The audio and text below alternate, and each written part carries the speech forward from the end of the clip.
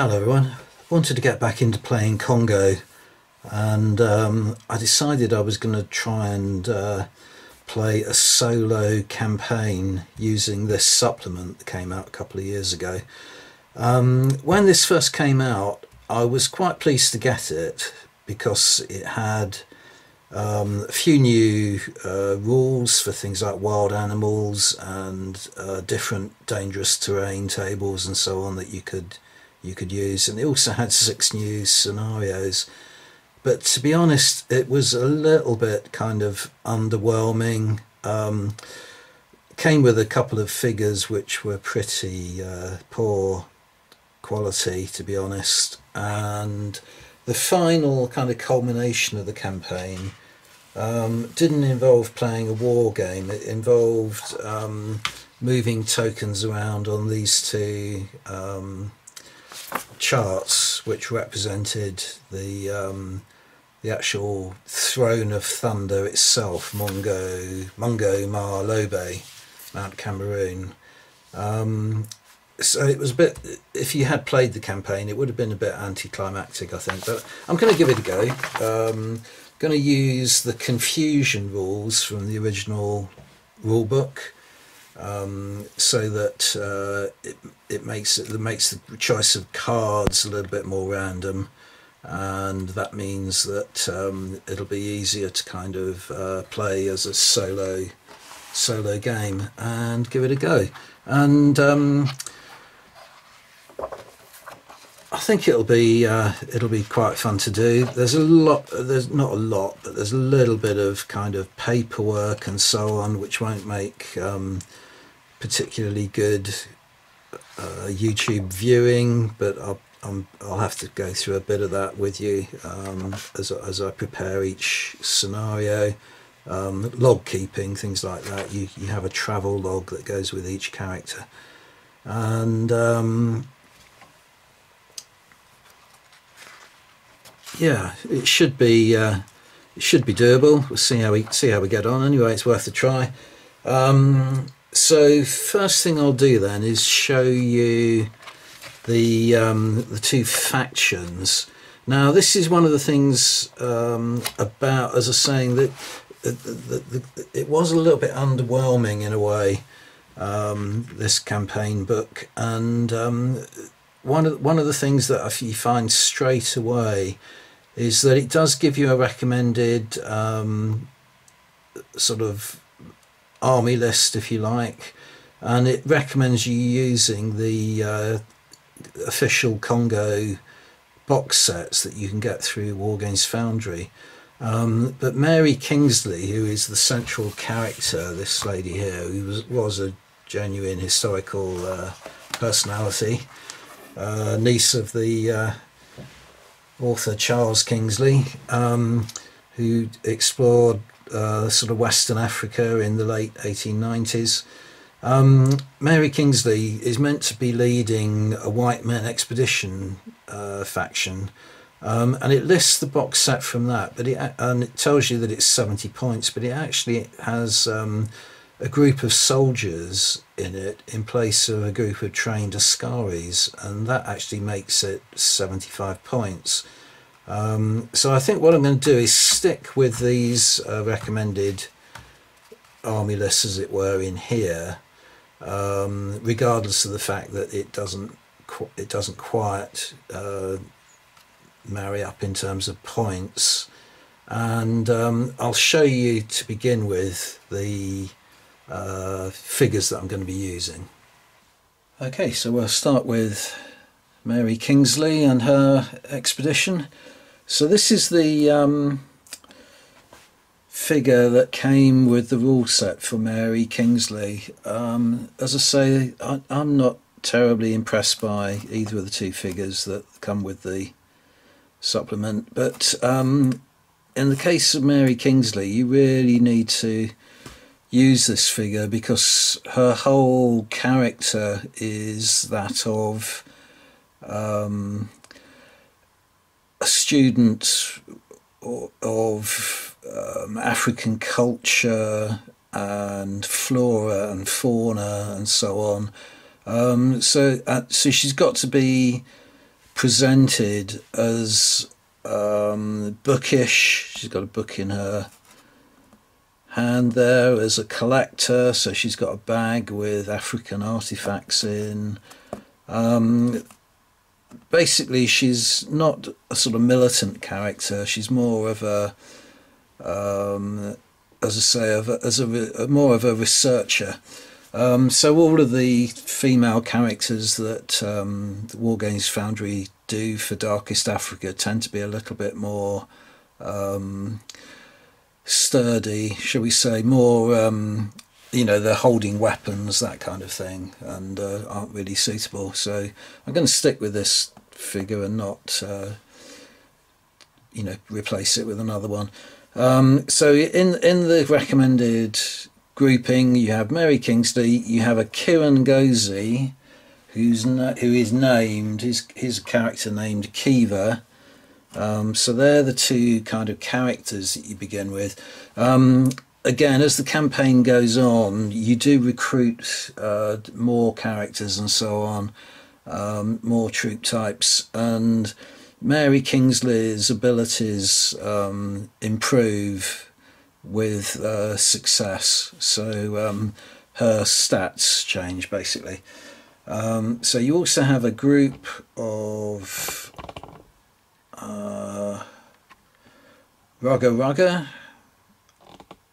there, who are armed with muskets. You have a group of soldiers, which, as I say, try and get it to focus a little bit better than this. There we go, group of soldiers. I'm going to use some Sikhs, and as I say, they are there kind of accidentally, because in the original box set you're supplied with trained Askaris, but I'm going to go with what's printed in the book and not what you get in the box set. You have a group of young warriors, sort of native warriors, armed with spears. You have a group of adventurers.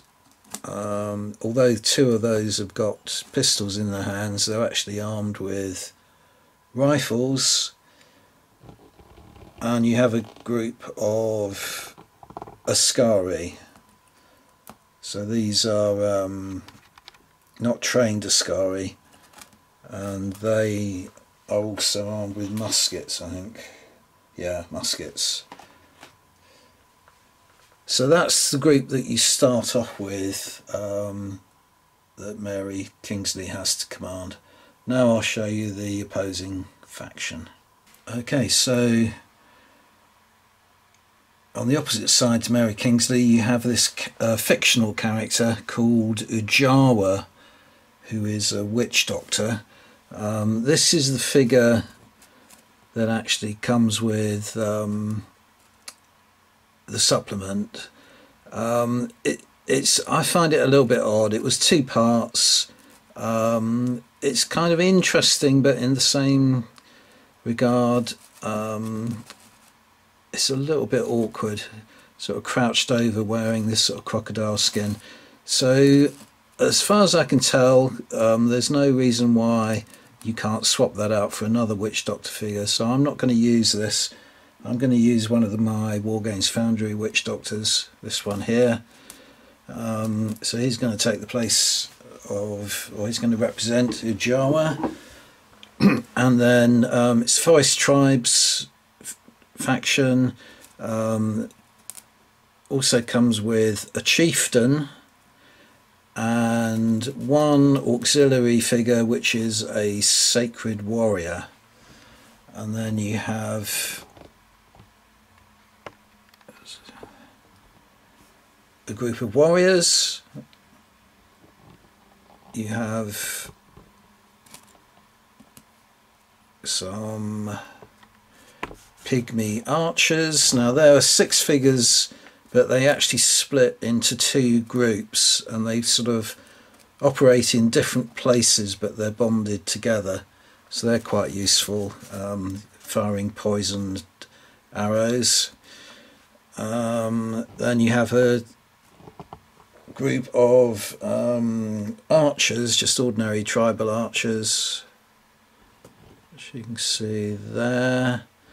Haven't set these out terribly well, sorry, so it's a bit awkward with the camera, but in the background there you have a group of scouts, and you have a group of young warriors with black and red and white shields there, and in the background there you have a group of bundukis armed with muskets. And that is the faction that you start off with for Ujawa. And as I say, same as with Mary Kingsley, as the campaign goes on, Ujawa's character will improve with successes, and other characters can be recruited into the warband. Right, so we're now on to the first bit of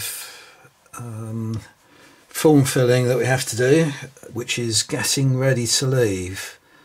So that's all described on these pages here. So it says, before the campaign starts, each player assembles their expedition for the long journey ahead. This is done by throwing 1d8 and consulting the appropriate table of results that follow. So Mary Kingsley expedition. Mary sets foot ashore at Luanda, which is in modern-day Angola, and spends several weeks there gathering the equipment and the victuals that her inland expedition will require. Roll 1d8 and consult the following table. So we rolled a 4. And 4 says, a newspaper reporter, Joshua Jameson, would like to join your expedition and tell the world about it. Well, perhaps not the whole world, as the Weekly Bugle is not very widely read. Add a reporter to the list of characters of your column. So here's the log sheet for Mary. So we can tick off Joshua Jameson, reporter, and just see if I've got a figure for that. Right, so this guy is going to represent Joshua Jameson.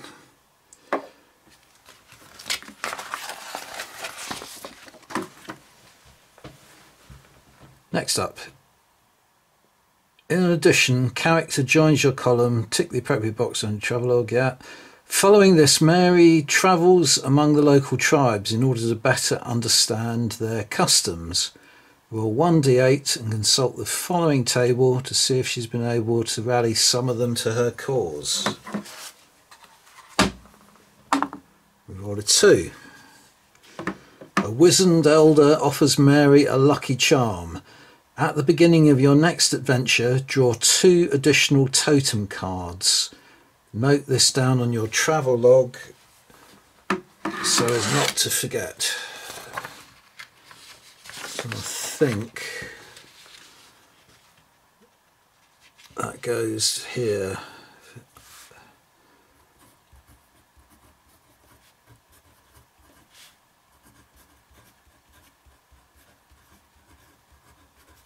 So I'm just writing draw 2 additional totem cards there.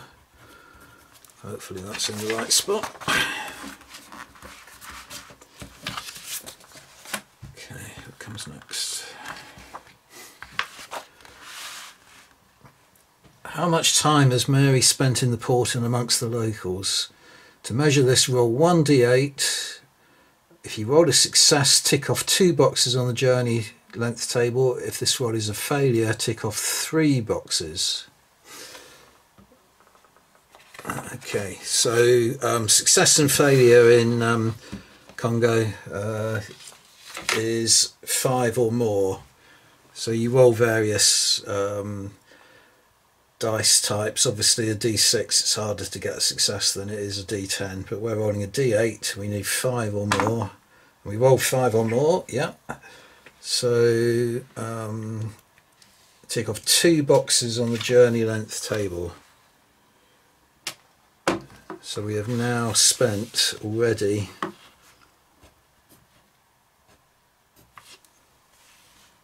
two months. At the end of the campaign, the quicker Mary Kingsley managed to reach Mount Cameroon, the more accomplishment points she will receive. Right, okay, so that's Mary ready for the first scenario. Next up we have Jawa. So Jawa must first stand before the elders of the Fang tribe and convince them to assist him. It is a long drawn out affair. Roll 1d8 to see if he concludes successfully. 5. A ceremony is decreed, following which the elders give to Ajawa the great Fang drum to protect him during this sacred quest. Add a talking drum to the list of characters of your column. So here's Ajawa's log sheets. We need Kuva, a talking drum. So let's check out if I've got a figure for that. Yep, we've got a drummer, which is this guy here. So this is one of the things about the campaign that might put people off, is that you do need a lot of items. I'm sure as it goes on I'm going to find I don't have the relevant figure or piece of scenery or whatever, but we'll play it by ear when we get to that. Okay, so we've got a talking drum. Having stood before the elders, Ujaba travels from village to village to recruit warriors. Has he succeeded? Roll a d8. 3. A village headman asks his sons to escort Ajawa through the perils ahead. A group of scouts joins your column for the next adventure only. They then return back home. So Ajawa's column already did have a group of scouts, and this is a second group of figures. Luckily I've got 3 groups of scouts. So these will be used for Ajawa's column just for the next adventure alone. And then finally, I think that's it. Yeah, for some reason we don't have to worry how long that's taken Ajawa. No, so we're on to playing the adventures. The adventures of the Mungo Mah Lobeh campaign must be played in a certain order as follows. First contact.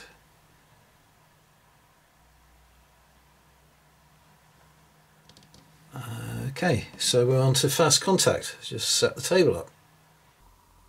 Right, ready to go with the first scenario then. So this is called First Contact, and basically there are 3 huts in the centre of the table, outside each of which there is a token which for the time being is concealed. They're numbered 1, 2 and 3, and they excuse me, they represent 3 different masks which Mary Kingsley is keen to acquire and sell to an antiques dealer in order to finance her expedition.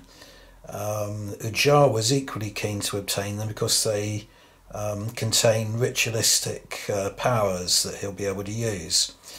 So both sides begin at opposite corners. Mary chooses first of all, so her group is in this corner here. Just about get them all on within M of the corner's edge, so they're ready to go there. And Ujara is the opposite, diagonally opposite corner.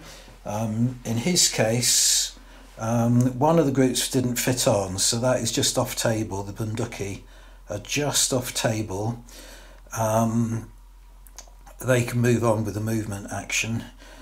The limitations on what you can have in your group are slightly different with these with this supplement than the general. So you can have 3 characters on the table at once rather than 2 in the main rulebook. But one limitation is that you're only allowed 6 groups maximum. And with the additional scouts that Jawa has, he's actually got 7 groups. So I've left the pygmies off the table simply because if I don't include the scouts, then the composition of the warband is exactly the same as it would have been anyway. So I thought I might as well make use of the additional group of scouts for this scenario, especially as dotted around the table, again I've done this at random, hidden it from myself, so I don't know what is under these tokens. There are 2 dummy tokens representing just errors, but the other 2 which are numbered will represent discoveries. So that could be a discovery of a particular new type of plant or species of insect or something like that. So 2 of them will be mishaps if they're uncovered, and 2 of them will be additional bonus points for the game and the campaign and so on. And it's played on savannah rather than in jungle. There are meant to be 6 dangerous terrain areas, but I've only got 5, so I thought that would be sufficient. And then there are bits of blocking terrain, so I've used termite hills to represent blocking terrain, so they can't be seen over and they can't be gone into. And that is all the terrain set up. I've also dealt the cards out already. At random, I rolled a dice, and Jawa has the initiative at the beginning of the game, and I've dealt the cards out. So Jawa, being a witch doctor, gets the sorcery card. These are the 3 cards that he ended up with. Because he wasn't in confusion, you're allowed to swap one of them for another one at random, and he chose to do that because to get more movement. He has 1 totem card which you're entitled to at the beginning of the game anyway. In his case, the chieftain allows a choice, so you deal 2 at random, and the chieftain's allowed to pick which one of the 2 he wants. We pick the extra D8 dice, and I think that's everything on his side. In Mary Kingsley's case, these are the 3 cards that she started off with, and she was happy with those, so that gives her another another totem card. So at the beginning of the game she's already got 5 totem cards. She got 2 for the pre-game preamble, 1 which you get naturally anyway at the start of each turn, 1 because she didn't swap any of her randomly dealt action cards, and 1 because the number of stars that her characters are credited with is 1 less than the characters on Ajawa's side. So to balance that out, you get an additional card as well. So she's already got 5 initiative cards. So now we're ready to start the game. After the first action phase, so there's 3 action phases per turn. Mary Kingsley's group have got off to a flying start. They've managed to move all their groups by using one of the totem cards as well as the action card they played. And the group that the Kirangozi is with, the Askaris, has even not only picked up the pace but gone a little bit further due to the Kirangozi's ability, but it does mean that they've picked up a a stress token now, which is one of the terror tokens. And on the opposite side of the table, not so easy for the forest tribes to move, so they didn't have so many abilities that allow them to move quickly, but the scouts are close to getting into this dangerous terrain here. There are 3 groups there that have managed to move forward, and a 5th one did manage to move due to the talking drum ability, so they were able to move as well using that ability. But again, that does mean, haven't put it on yet, but the that group there should have a stress token, and Ajawa's immediately played his sorcerer card for this turn and successfully rolled on the I think it was called the Mandrel's Dance, and acquired an additional totem card. And that's all that's happened in that phase. Okay, phase 2 of turn 1, and the forest tribes played this card here. With the movement, the scouts got into the dangerous terrain. They don't have to roll on the dangerous terrain table because they're scouts, and they turned up that marker, which is number 5, which they found a plant which they regard as a magical plant. So if they keep that in their possession till the end of the game, that will score additional points. And with the drum symbol there, they tried to rally off the stress marker but failed to do so, and that was the extent of their turn. Whereas again, Mary Kingsley's sides had another storming move. They played 2 cards. They played 2 movements plus 2 additional movements with the totem card.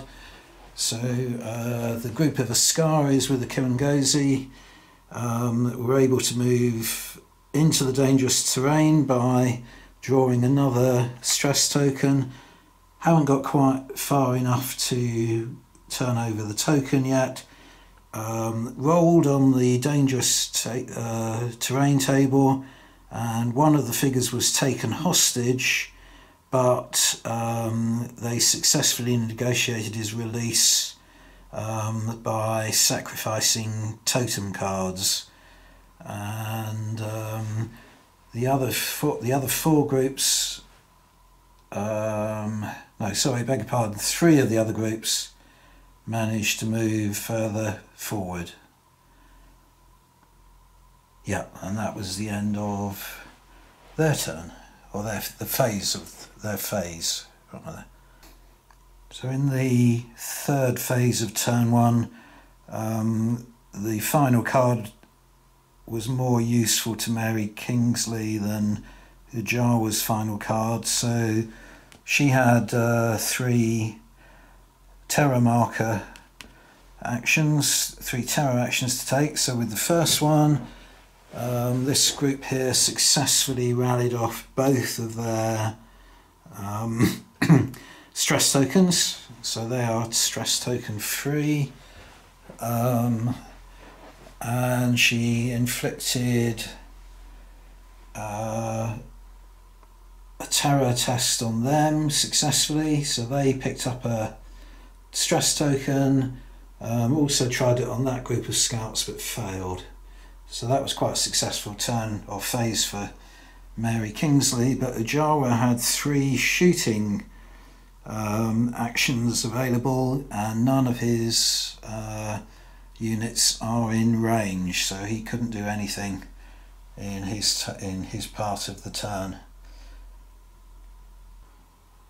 So in the first phase of turn 2, this group with the Kirangozi here reached the token that was in this dangerous terrain, but it turned out to be a dummy, and the mishap was that they were to move 1 short distance towards the nearest enemy and engage in melee if possible, but that meant they ended up there.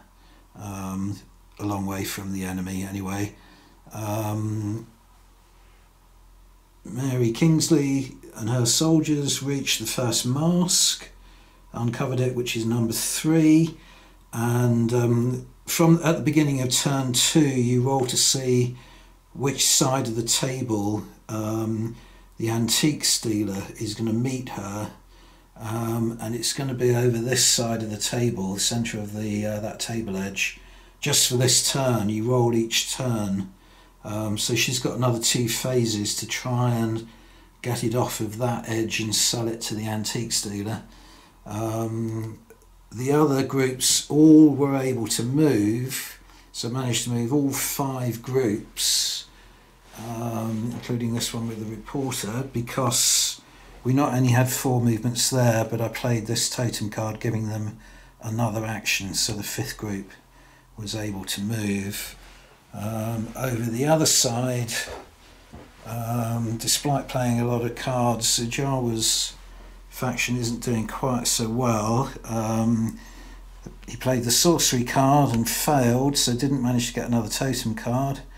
The action card he played was to rally one group and move another, and then he played this additional 2 movement actions with an increased distance on one of the movements. So this group here were able to successfully rally off the stress token.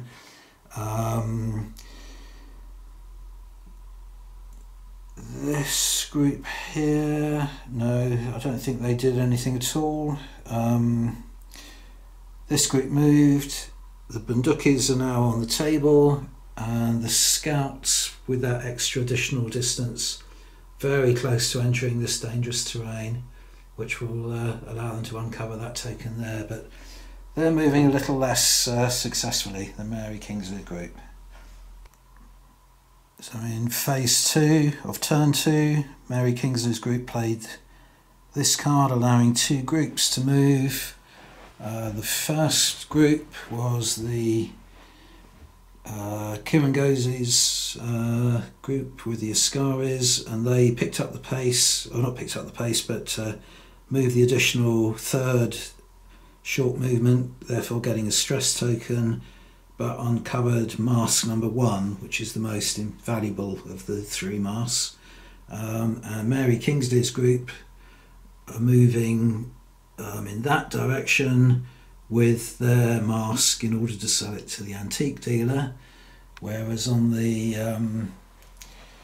Jawa's side they played 4 movements, and that allowed them to move 5 groups, because this group here used the talking drum to activate that group, which reached the marker there, which turned out to be another discovery. I haven't looked up what it is yet, I'll tell you in the next turn.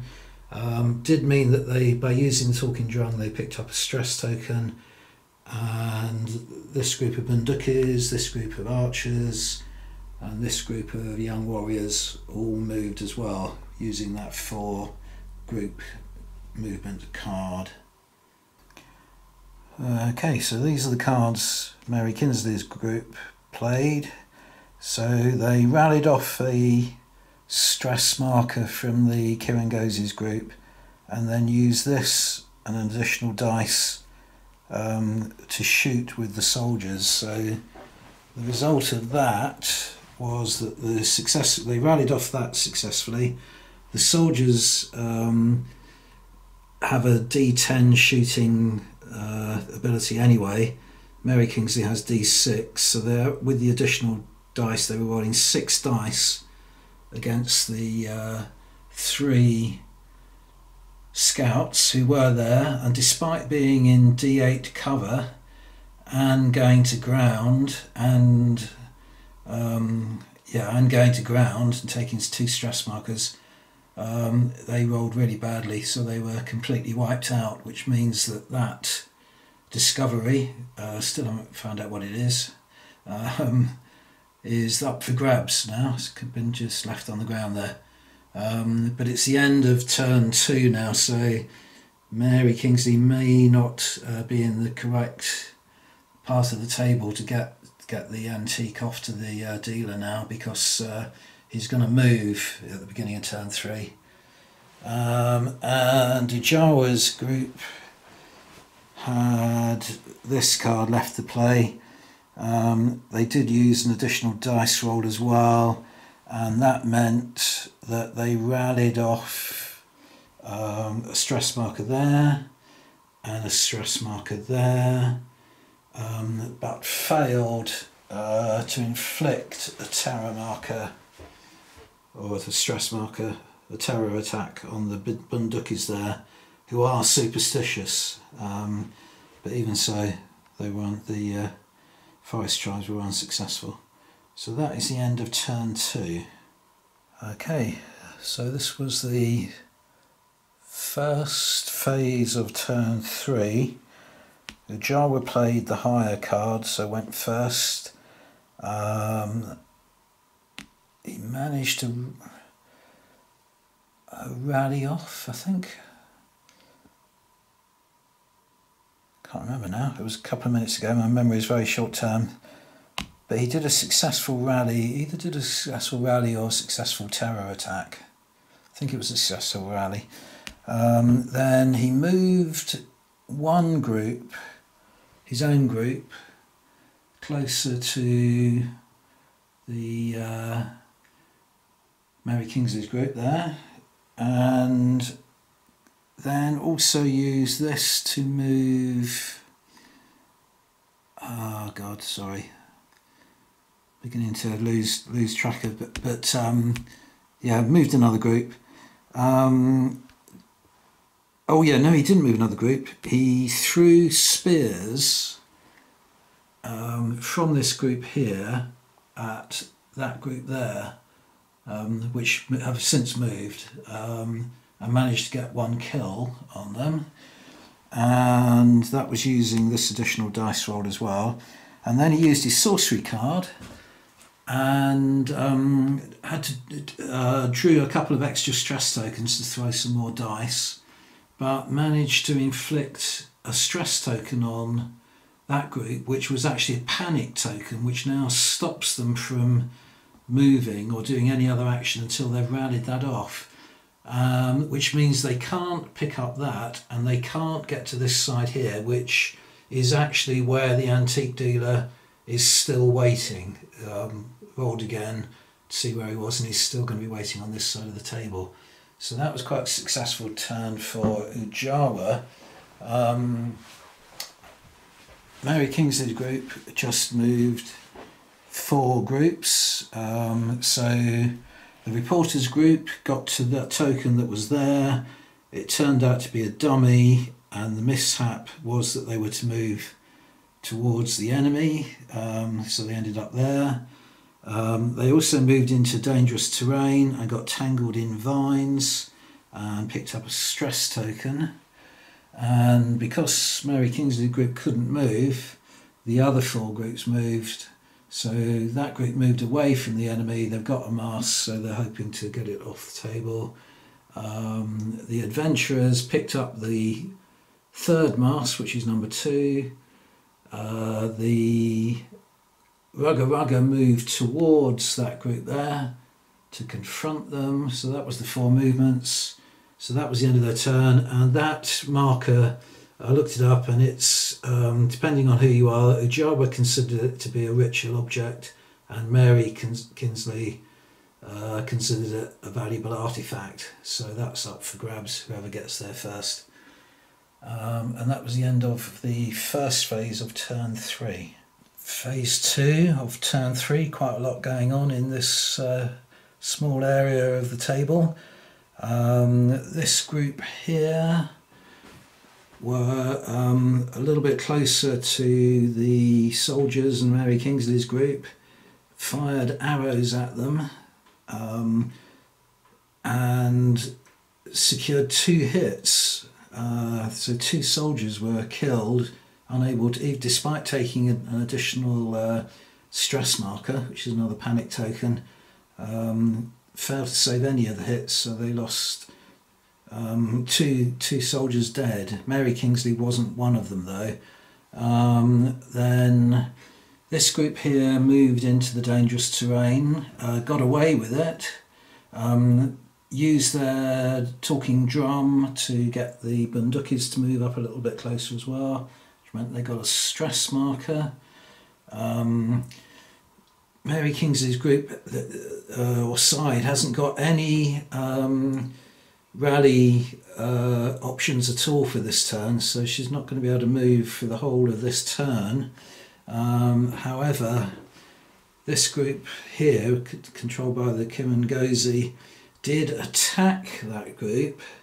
There was a melee in which both sides got an equal number of hits, therefore there were no kills and the defender was obliged to pull back.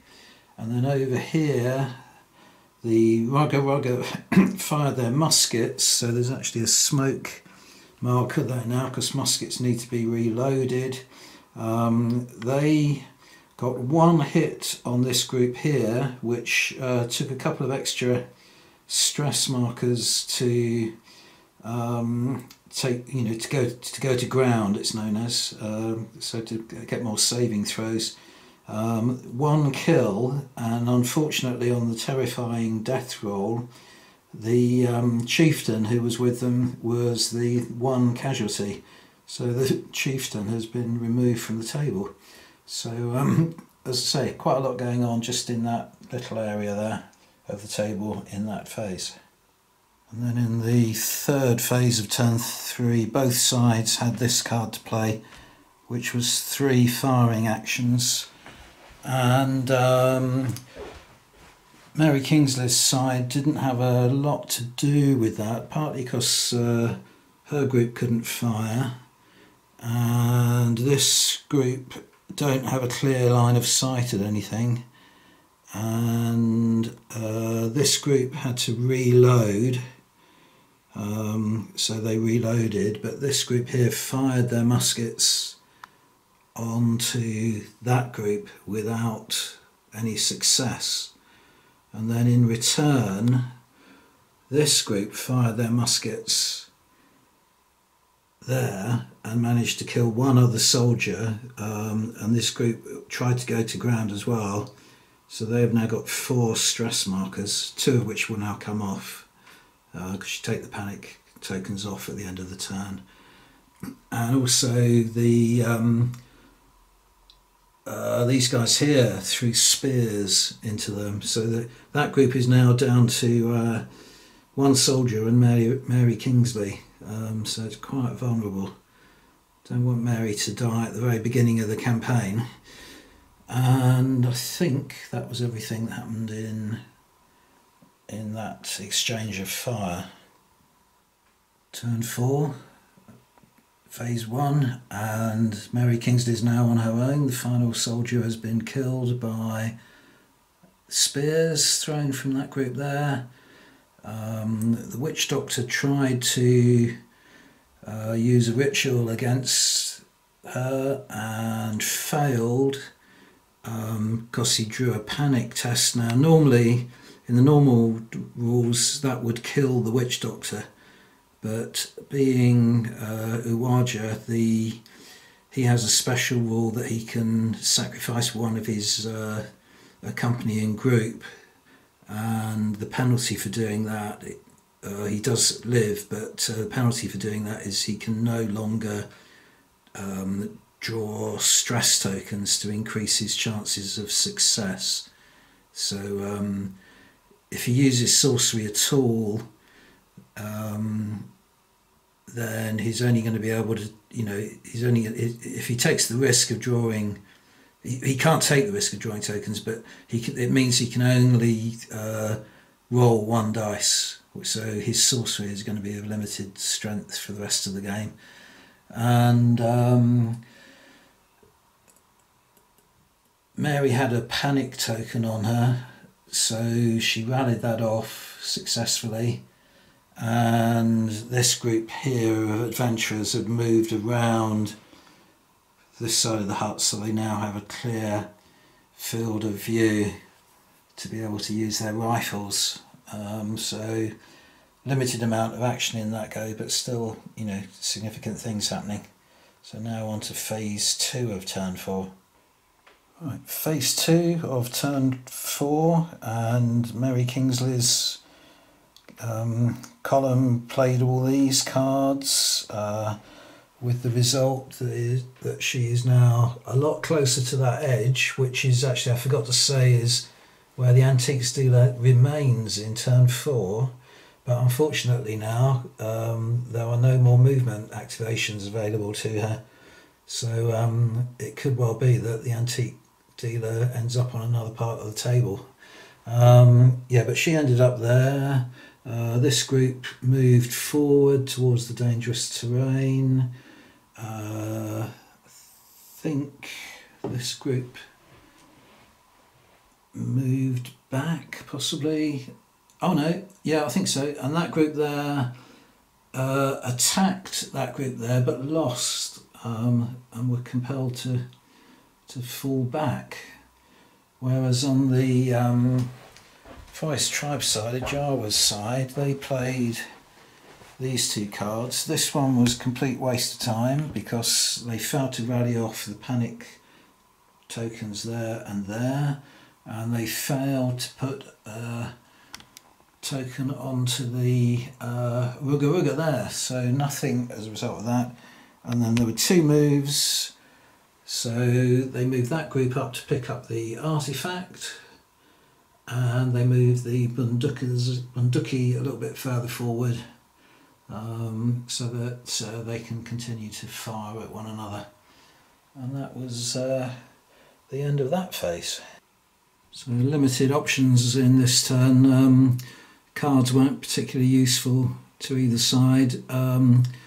Mary Kingsley's side had 3 influence actions, so they managed to rally 1 stress marker off of there and 1 off of there, off of the Ascaris, but failed to rally off that one there from the Ruga.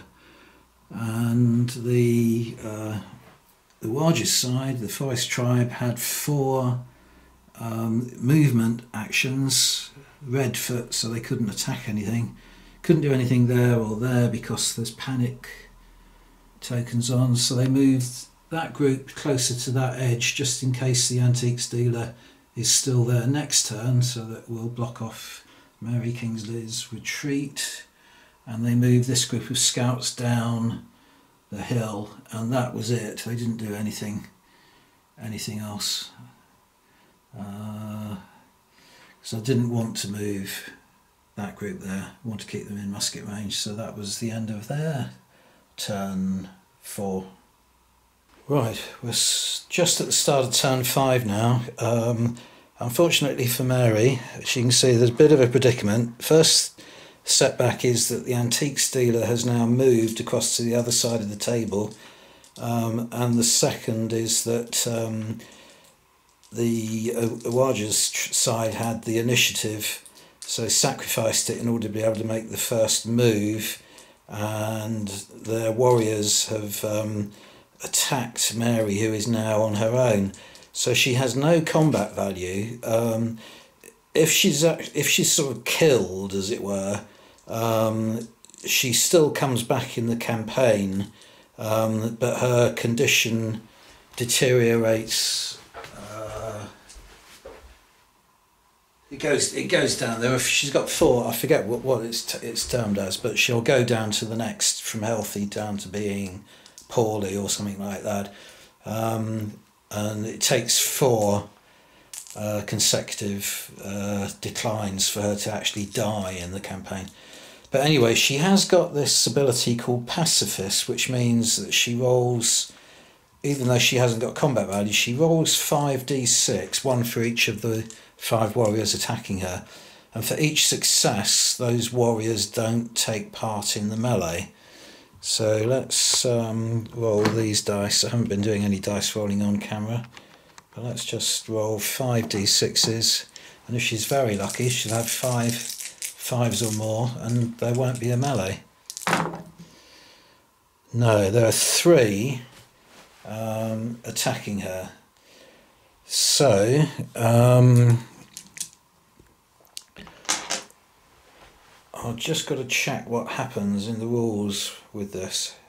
Yeah, basically she has no combat, so she's not going to have any successes in the melee, whereas the warriors are going to roll the 3 dice that they have remaining, and they've got combat value of d8, so 3 d8s. Let's see how many successes they get. They get 2 successes, and that means that the loser removes 2 figures and both groups draw a stress token. So in other words, Mary is removed from the game. That mask falls into the hands of the warriors, but they do gain a stress token. So I'll just point it back there again. So they've gained that token number 3, which is a mask, and they get a stress token, which is a panic token. So that stops them doing anything else until they rally that off for this turn. Okay, this group here with the reporter have just got some payback in that they attacked the warriors and beat them, meaning that they capture the 2 objects that they were carrying, the mask and the artifact. So they now have possession of them, and they push the warriors back. So that's a slight payback for what happened to Mary Kingsley. And the only other thing that's happened in the first phase of turn 5 is that this group of adventurers have used the movement action to get very close now to this table edge here. Where is it? There we are. So if they can get off that centre of that edge there, which they will be able to do in the next phase, then they can sell their mask to the antiques dealer and get a few more victory points for it. Okay, in phase 2 of turn 5, the Rugger Rugger there took another casualty from firing from spears thrown at them by this group.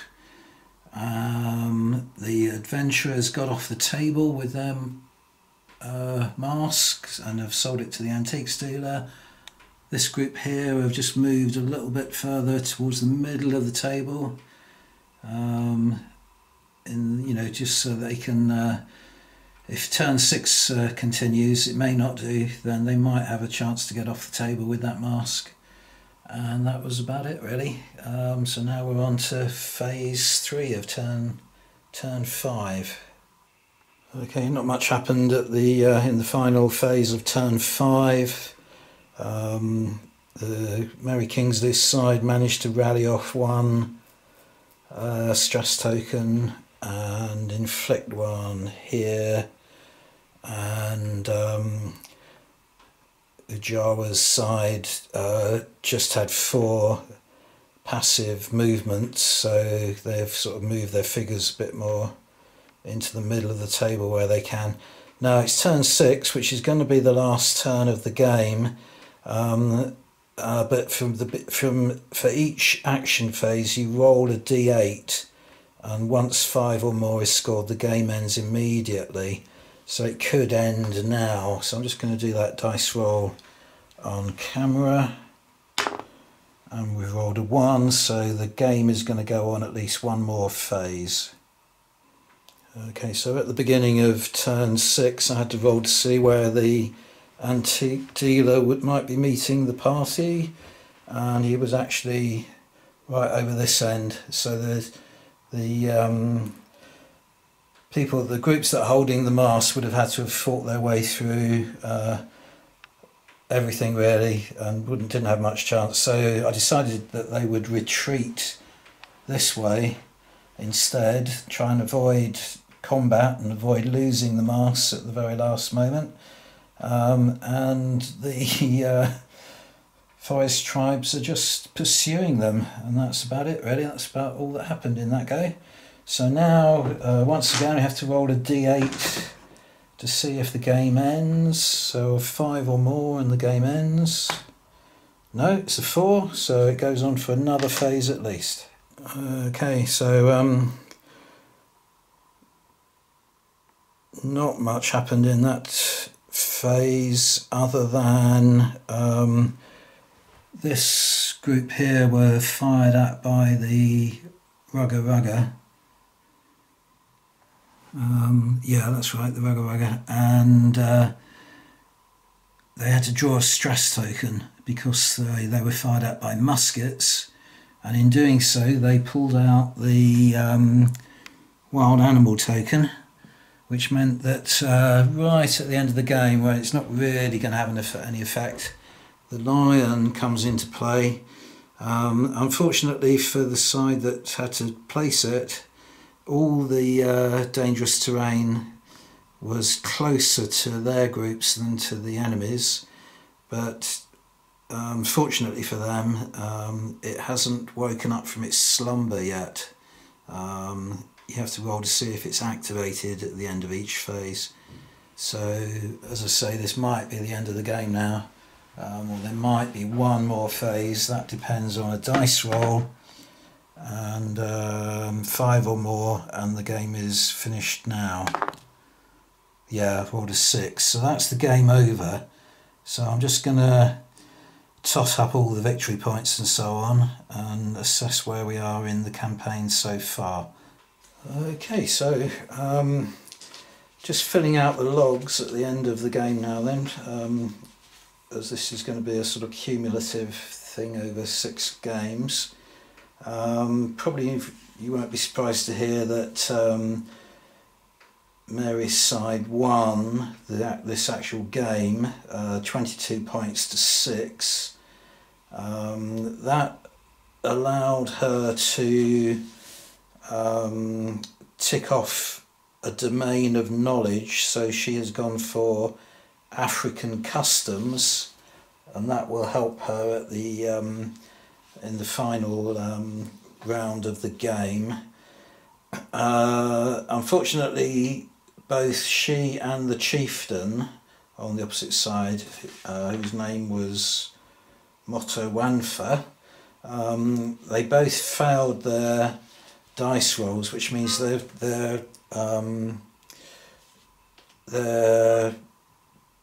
health has deteriorated, so they are now both poorly, and both sides acquired 1 discovery.